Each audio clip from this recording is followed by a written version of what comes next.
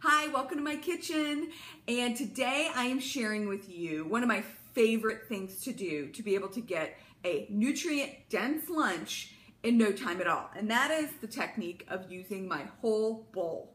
All right, there's nothing like sitting here and eating stuff out of a bowl. It makes me feel cozy and comfy or something. So this is a fun technique. So we're basically going to use 4 different things to put into the bowl that is going to give us so much energy throughout the day. And it's delicious.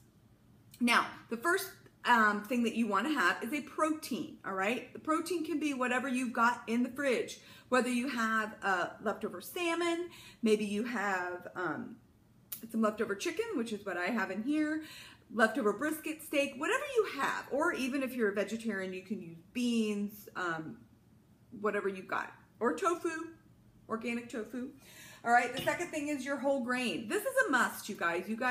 I know a lot of people are very, low carb and all that kind of thing, which is important to watch how many carbohydrates we have. But the carbohydrate is one of the building blocks for us to be able to have sustained energy throughout the day.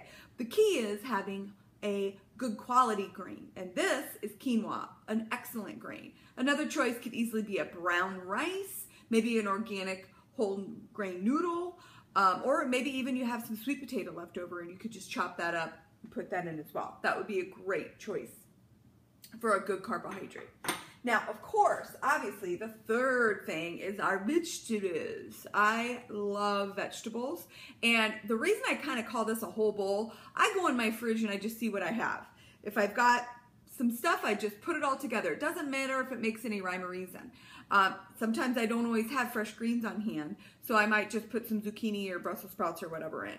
Whatever you've got, throw it in the pot. That's my philosophy. So if you're one that's really short on time, be sure and pre-cut some of your stuff, or you can actually even buy stuff pre-cut if you should so choose. So what I'm going to do is I'm personally going to put this in my oiled pan. I put a little bit of avocado oil, or you can use coconut oil, and I'm just going to stick this right in the pan, and I'm just going to cook it up ever so slightly. I'm going to show you guys here. I love cooking with cast iron.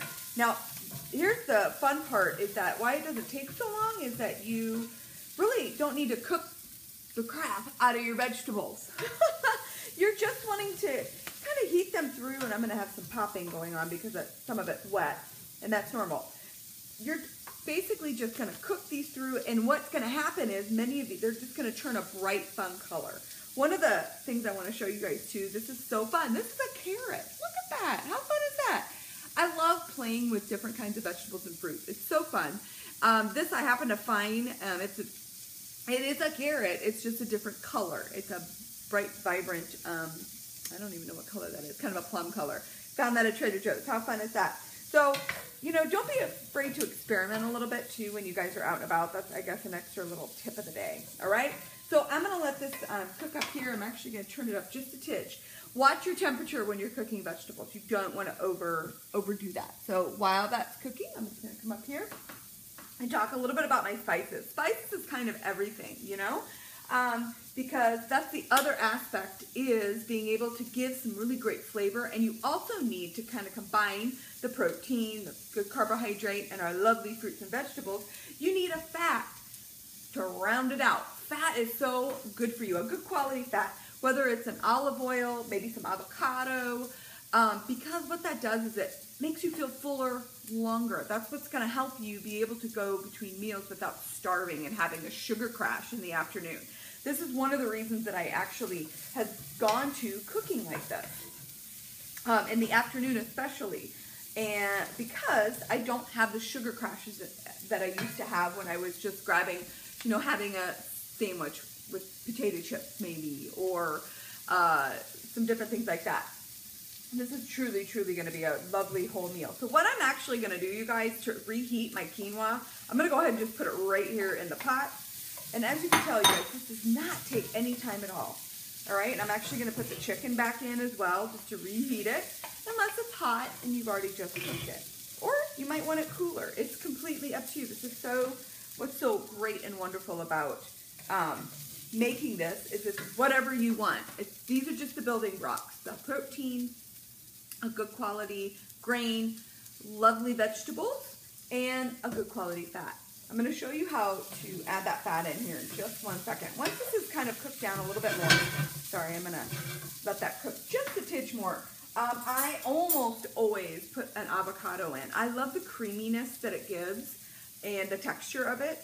It's definitely not a necessity, but I do like it a lot.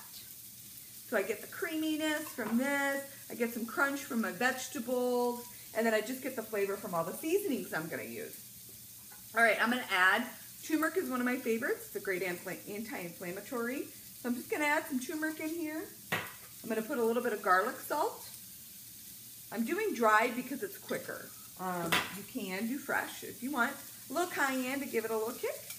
And again, you guys, whatever you guys like, whatever seasonings you like. If you love basil and you like Mediterranean flavors or you like Italian flavors, put that stuff in, oregano and all that good stuff. It's really just play with it a little bit and see what different stuff I can do Southwest if I wanted to. I could add some chili powder to this and all that. It's really wonderful. Now is time. I'm just going to put a little bit of olive oil in this. You don't really need a lot, you guys, and I'm honestly going to turn it off. I'm just going to combine it so it gives it a nice flavor, and this is where the bowl comes in.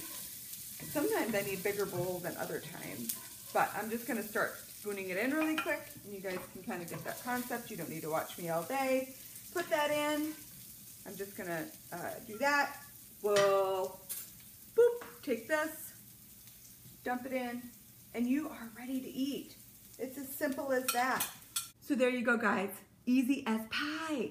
And if you don't necessarily work from home like me and you feel like, well, I can't do that at the office, I'm at the office all day, you can make this on a Sunday night. Just make a big batch of it, put it in individual servings, and reheat it at work. So completely easy and doable to be able to eat real foods from anywhere. It just takes a little bit of planning. So if you'd like to see more from my kitchen to yours, be sure and check on the link to receive your free real food recipes.